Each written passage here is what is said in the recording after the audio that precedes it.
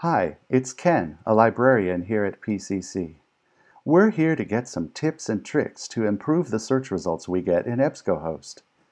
If you're just starting out, look for our EBSCOhost Getting Started video and watch that one first. After watching this video, you will be able to use the word OR to add alternate words to your search, narrow your search results by date, narrow your search results by type of source, and use wildcards to match to different forms of a word. Let's talk about how we use search terms, or keywords. Here we've just searched climate change and crops, which is good because we have a central concept and another keyword to help narrow it down. But we might not have found some of the best material on our topic. Why? Well, what if there's some perfect article floating around out there, but it talks about global warming instead of climate change? Or think about crops. What are other related keywords that you might use there? Perhaps farming. When you have more than one word that could work to describe a concept, group them together in the same box with the other related words. Use the word OR in between. So, climate change or global warming. Crops or agriculture or farming. Type those ORs in all capital letters because some databases require that. Also, put words that should be found together in quotes. You'll get more results now because you're scooping up articles using more than one possible keyword.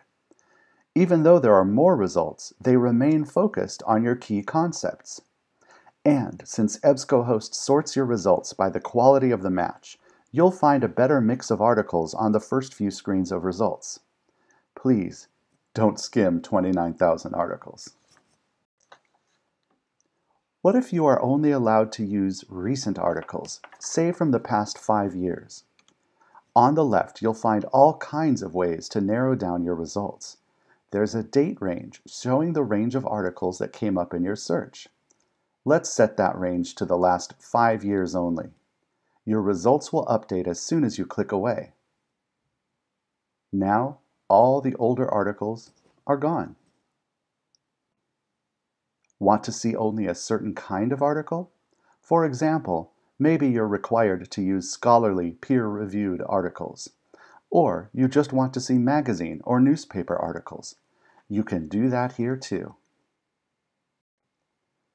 We've got a pretty good set of search results now, but I want to show you one more trick, and this is something that works in almost any search tool, including Google. It's called a wildcard.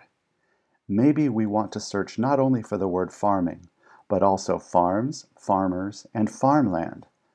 How can we do that without typing all those words in? We can use a wildcard. Cut off the end of the word farming, so it's just the beginning of the word, farm. Then add an asterisk, a star, to the end. This will match to any word that begins with farm. That will give you more matches because you're accepting all those different forms of your keyword. Congratulations! You're becoming an EBSCOhost search superstar.